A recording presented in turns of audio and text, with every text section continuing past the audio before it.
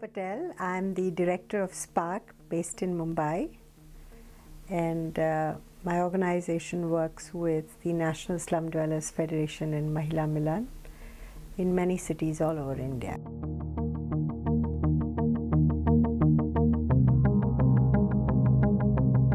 Spark is not the central actor of this process. What we are is actually part of a continuum of actors between the state and the community networks who are trying to reformulate the basis of the Dharavi plan. So, starting from where you were 3 years ago, there was still the huge challenge of what to do with the bids that had come in from many different developers to redo Dharavi. Because as you know, it's divided into 5 sectors, and they had about 19 bids, and they were going to check out who was going to get those bids. Well, because of the whole crisis in the international housing markets, most of the bidders backed off, and there were only 5 bids left. And it was clear that you can't give 5 bids to 5 people. It doesn't work that way. And during the discussion about whether the bids were on and what to do with it, there was a growing pressure from community groups and those of us who were part of the technical committee that was now part of the government machinery advising the Dharavi program, saying that it was very important, first of all, not to take all the 5 sectors at one shot, that it would be too risky. You can't upheave the lives of 500,000–600,000 people at one shot. And since such a big redevelopment had never been done anywhere, our recommendation was that they should try in one of the sectors before planning something out, which was like a minimalist negotiation, conceding that you can't kill it, but you can try one at a time. And the other strategy was to suggest that develop a new master plan for Dharavi, allow the design work to be done by one set of professionals that you hire, and then once the design work is done, then develop different permutation combinations of what volume of work will be taken up. What happened over a period of time was that because of the time-sensitive nature of the bid period, the time went on for too long and it lapsed. So the bid issue has been closed now.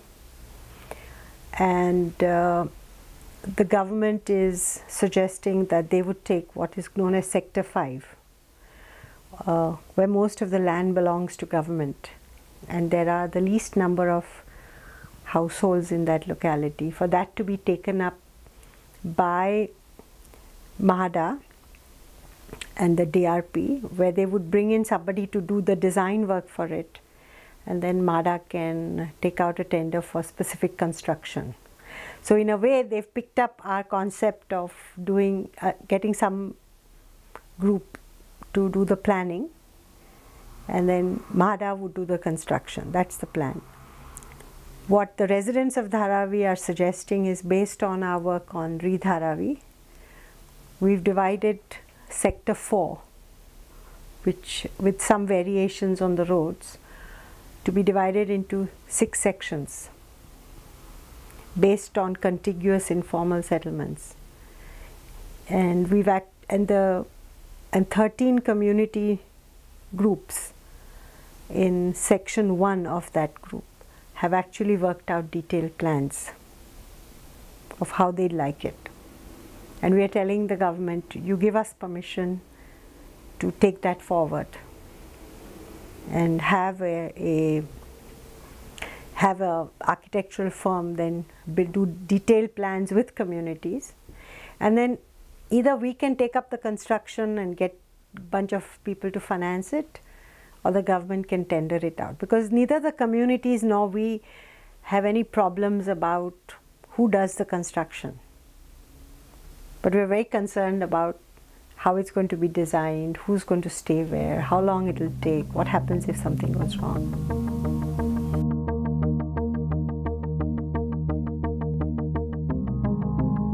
I think in a complex situation as the Dharavi's redevelopment program is, there are different forces pulling the government in different directions. There's a deep and desperate need for the government to earn a big pot of money, which they would earn through the auction of the land, which would be useful for their development work in other parts of the city and the rest of the state. There's no question that that pot of money would be very attractive.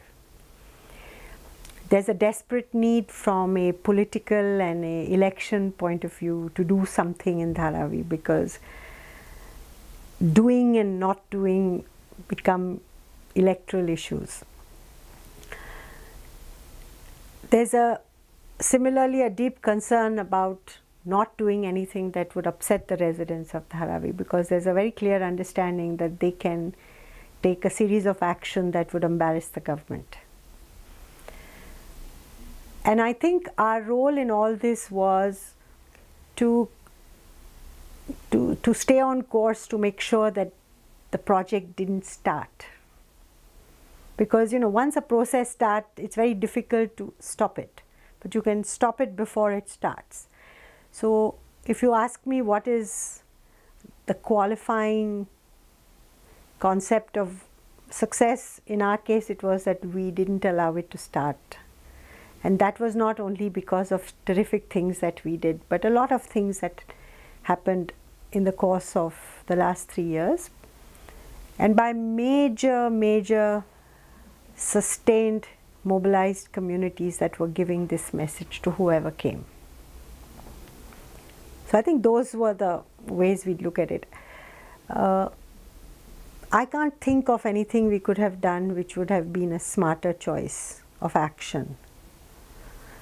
Because our experience has shown that these kinds of issues, if they could have been solved by straight talking, they would have been sorted long time ago.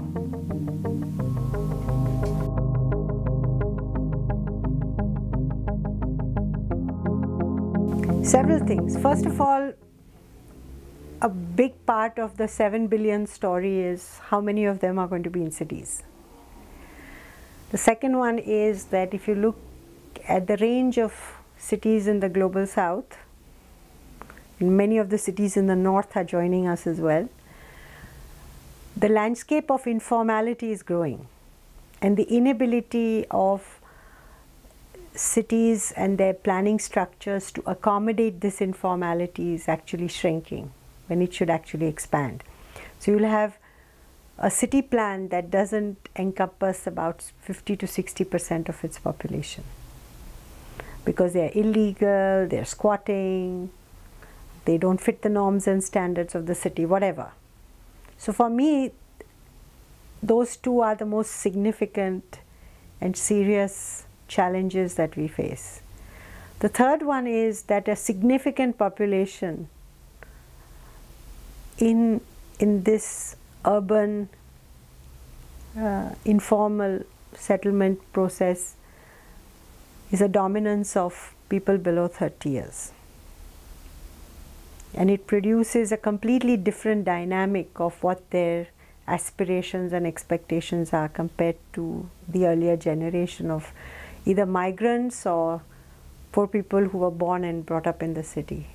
They don't have patience, they have great aspirations, and they can quickly turn to violence. And those are critical issues that are not being understood.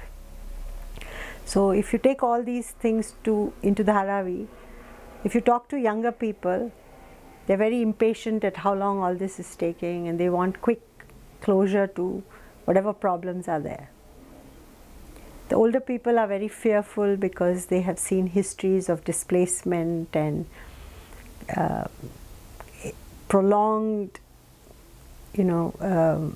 torturous development processes that never work for them. And if you look at the densities in Dharavi, they're probably some of the most dense places in the world. So it also reflects about what happens when cities don't look at informal settlements early on. When people have just moved into a locality, the city can make choices of addressing the land issue.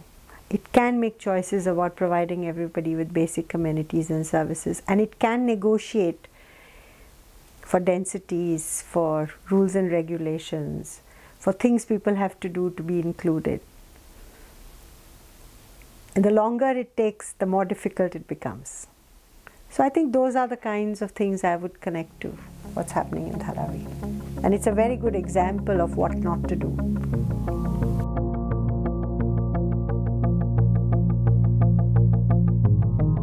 Yesterday at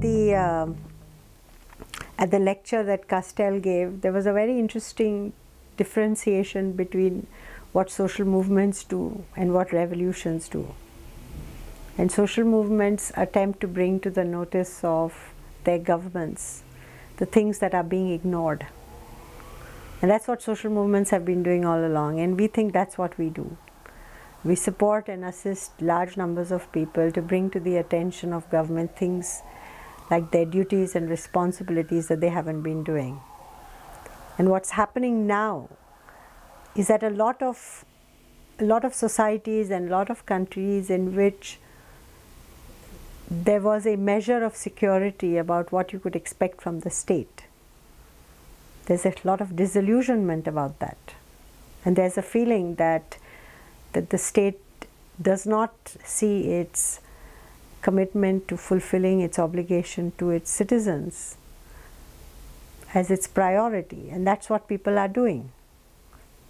And usually politicians tend to ignore this until the water reaches their noses. And I think the media in many ways is distorting a lot of what aspirations these people come with. It's like in all processes, if you listen carefully to what these outraged bunch of people are saying, there's a lot that governments can learn about what to do. But they usually don't bother. And if you look at a lot of media, it's so easy to subvert that into making it demonic and negative and terrible. And that's what's happening right now. And that's a serious mistake.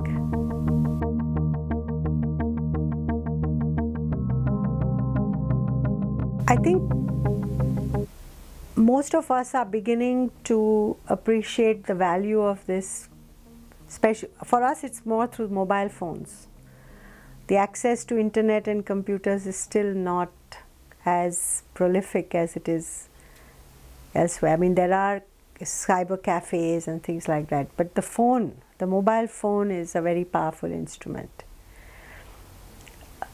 I don't think we use it as smartly or as efficiently as we can, but I think we live in such dense and connected environments that if you look at the quality of communication that goes through these groups,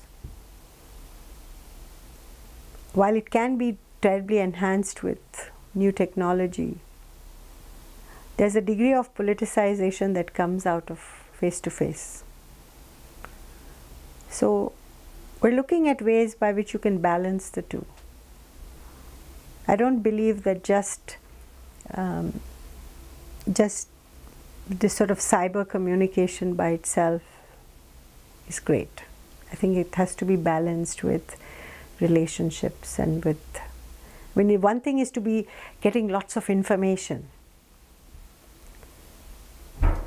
but I think it's a combination that's going to be more powerful. I don't know how it's going to be achieved.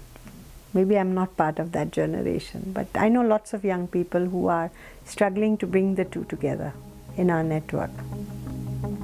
So we'll see.